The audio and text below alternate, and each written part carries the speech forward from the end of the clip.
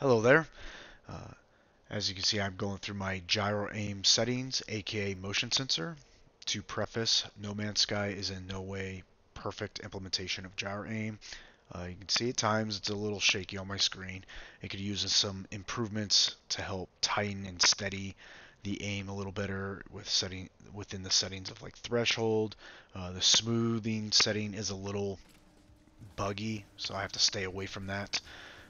I wish there was an acceleration setting that helps tremendously at making things steadier and giving bigger range of motion for players.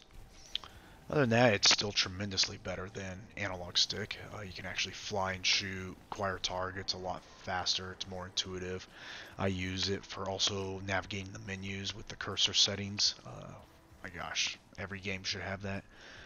But for those who don't know what gyro aim is, in short, it just converts a controller into a mouse-like function.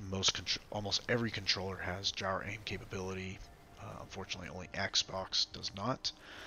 Hopefully that will change sooner than later, though.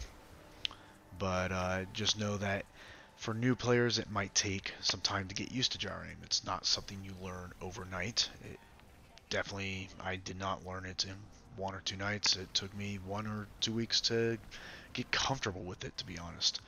But ever since then, it's been using it for a year and a half, and never looked back. Anyways, hope you guys enjoyed the gameplay, and that's it.